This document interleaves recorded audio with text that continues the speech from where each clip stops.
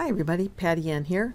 Today's video is going to be fairly short because it's just a video in response to a person on our Facebook group, Cricut Design Space with Patty Ann. And what it was Bonnie had said, Patty Ann, how do you make your text curvy on this? Because I had shown them this vase that I had made, and I made really curvy text on it, if you can see it. Like that. And they were wondering, several people had wondered how I did that. So today's video I'm going to show you how to do it. So hang on. Let's go over to Cricut Design Space and get started. Whoops, I'm on our Facebook group. Let me go there. Okay, so this is the one I'm going to do, and you can see I just said, take me to the beach. And the reason why I had him say that is because we're going to have another cold snap here in North Carolina. And I'm not looking forward to it. But anyway, so this is the guy I'm going to make. So let me get rid of him and delete him. Let's just start from afresh. Here's where I start with a new canvas. I'm going to go to Images over here on the left-hand side. And what I originally thought I typed in here was beach. And I tried looking up beach, and I scrolled through a bunch of these, and I wasn't quickly finding what I was looking for. So I actually remember that he was called a narwhal. Narwhal. N-A-R-W-H-A-L. Narwhal. And so, oh, there he is. Okay. You see, he's $4.99. I'm not exactly sure why he's that expensive. But anyway, I'm going to insert him. And this is just a try. You know, we can play with all these images, and we don't have to purchase them. We can just play with them. So here he is, and I'm going to have it say, take me to the beach. And the reason why I liked it curved like that was because that kind of reminded me of waves. So one of the very first things I did with him, though, was I grouped him, or I grabbed all of him, and then I came up here to the top where it says flip and hit the drop down menu, and I wanted him to flip horizontally. See, it's going to flip across this dotted line. If I said flip vertically, it would flip across a dotted line that goes like this, and it would make him upside down. That's not what I want. So let me undo that. And I'm going to select him again, come up here to flip, and flip horizontally, because I want him looking that way. Okay, so then the next thing I did was I started to do my text. So I came over to the text tool, and I said, take me to, and then I hit enter on my keyboard, the beach. Okay, so recall this about whenever you want to curve text. Look, my curve tool is not available. If you'll recall, you cannot curve two lines of text at the same time. So I could either type them in as I had and hit an enter between each one, but then notice it's not available yet. What I have to do is come up here to Advanced and ungroup to lines, not letters. If I ungroup to letters, the curve tool will no longer work.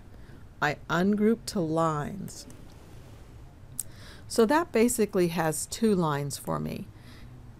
And to be honest, I also could have done it another way when I put this in here. I could have done the text tool and said, take me to, and clicked off, so that would be the first line of text. And then I come to the text tool again, type in the beach, click off it, and that would be my second line of text. Anyway, the first thing I think I will do is I'll put these back together and make them a little bit smaller because I think they're kind of big. All right, so they are still, each one is separate. So this one's going to go over here somehow, and this one's going to go here. I think I will make this one curve downward. So now if I come up here, notice the curve tool is available. And I just remember myself, if I push this little dot to the right, this will curve down. So I'll write down. I'm going to curve it down like, oh, too much maybe, like that maybe. and then I'll move it over here, take me to, and then this one, on the other hand, I'm going to curve it up. So I'm going to come up again to the curve tool. This time I'm going to make the dot go to the left to curve it up. And then I can just bring it down here to have them be like that. That's a little close maybe. There we go. So that looks pretty good. I might want to grab both of these and move them over a little bit because I'm going to put some hearts over here to go with this. Be kind of a cute little t-shirt to make too. But anyway, what I thought I was going to do is I was going to grab this heart out of here. So I was going to get him and ungroup him so that I could just grab the heart. But when I went to grab the heart, I realized, oh, it has this other piece. So that's not at all what I want. So instead, what I did was I made my own hearts. I just came over to the shape tool, grabbed the heart, and then I just resized it. And I made a bunch of them so I can come over here to the right and just duplicate and duplicate and duplicate. Let's see, that's 1, 2, 3, 4. I think I'll make 5 of them. So I can just rearrange these any way I like over here, and I can use the rotate button to rotate them.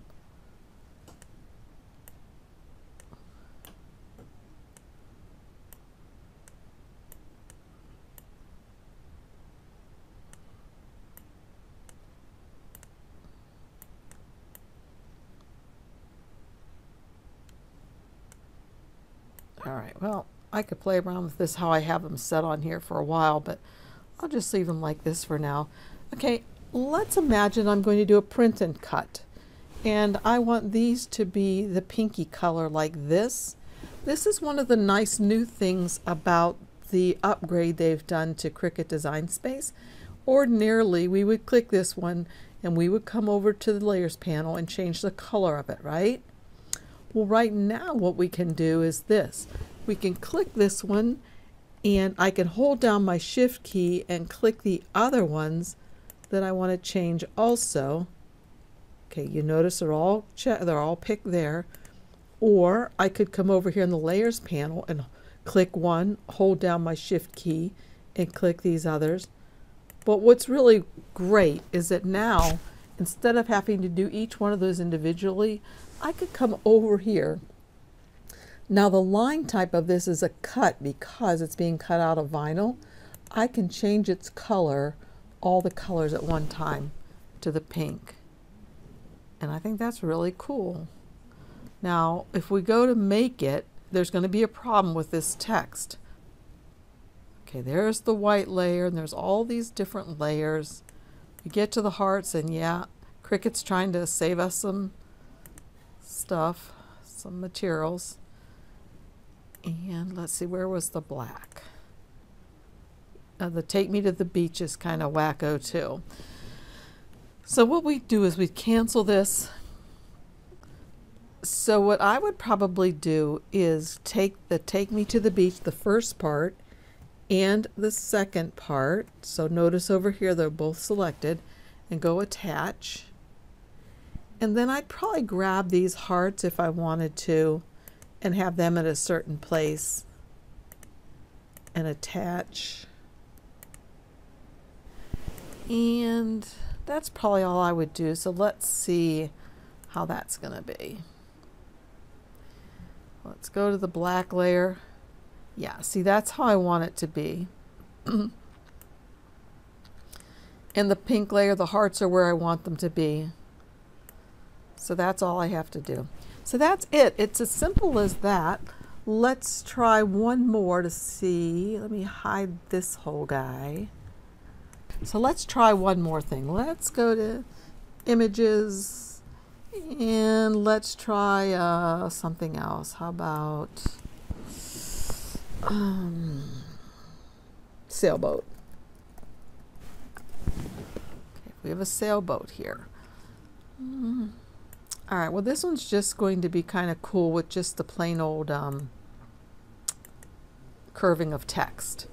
So here's the sailboat coming in somewhere or another. Where is it? There it is. All right, let's move it up further. You know, a nice way if you can't find what you're looking for, and it's on here somewhere, you know it. If you highlight the thing over here and then come up here to where it says position and you change it to 1 and a 1, that's going to move it up here into the very left-hand corner at the 1 by 1 spot. And there you go. So now I can make it larger. Let's say I want to say, I've never been on a cruise, but let me say cruise time. Cruise time. Okay, and let's pretend I want to make that match this curve right here. So what I can do is I can click on this, and since it's just one layer, the curve tool is available. Now remember, if I go to the right, it's going to make a curve down. I want it to curve up so it kind of matches this. So I'm going to go to the left, cruise time, and that'd be really cute to make it as a t-shirt. And I can adjust the size, lots of things about this text. I can even change whatever font it is. Right now, let me just click one willy-nilly. And I could just click it like that. I can change it. I can change the size of it. I can make all kind of changes to this, and the curve tool is still available. I can still curve it. I could curve it more if I wanted to. I could curve it this way if I wanted to. But watch.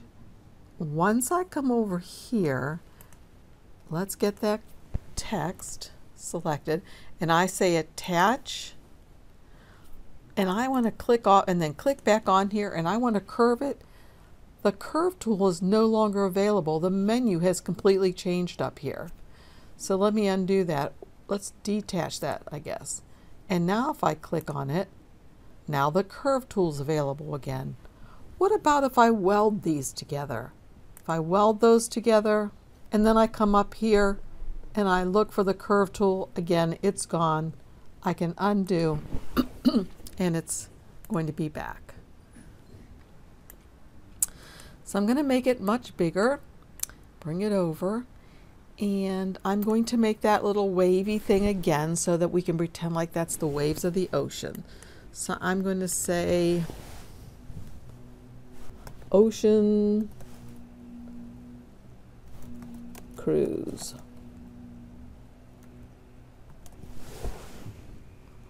Okay, so there's an issue with what I've just done. I needed to not do this. I either need to put them in separately in separate text boxes, or I need to hit the enter key to put this on the next line,